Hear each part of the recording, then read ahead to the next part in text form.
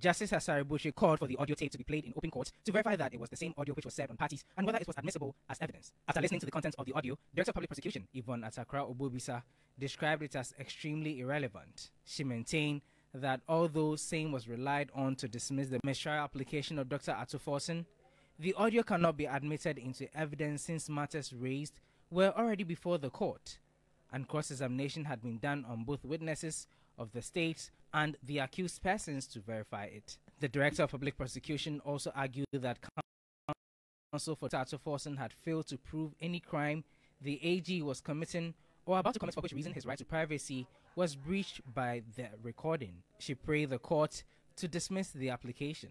But lawyers of Dr. Atuforsen, led by Dr. Abdul Basit Aziz Bamba, disagreed with the objection. He noted that since the court considered the tape to be relevant and admitted it to make a determination in the motion for trial, the same was relevant in the substantive matter. He said the AG's attempt to force his theory of the case on Richard Jakpa constitutes interference with the administration of justice and amounts to contempt of court. Deputy Attorney General Alfred Tiayabua explained the reason for the AG's absence in court. He's looking at it, so you wait.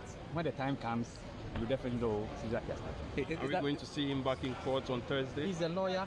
He comes to court as and when he deems it fit.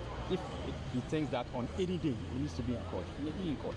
But I will not say that something to do with that, not something to do with it. AG sometimes comes to court, sometimes it doesn't come to court.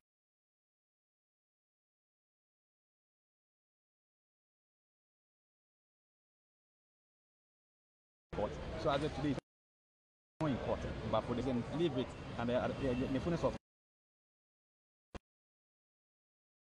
time, it's clear. NDC Communications Officer Sammy Jane Feet told Jakpa that it is the finance minister. Listen, I know you are innocent, but I won't go now because then it will expose my real intention. Wait for the submission of no case. If it is true that those meetings happened, then you cannot say that these matters only border on happenings that took place 2 weeks ago.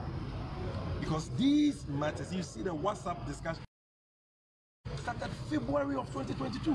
This matter was instituted in December 2021. They were first arraigned in January 2022.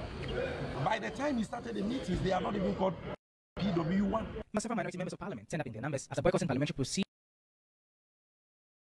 to Forsen after the court refuted the leader's letter asking to be excused. It remains to be seen whether Attorney General Godfrey Dame will turn up at the next hearing. In the interim, however, Justice Ifya Sewa Asaribuchi has adjourned the case to Thursday,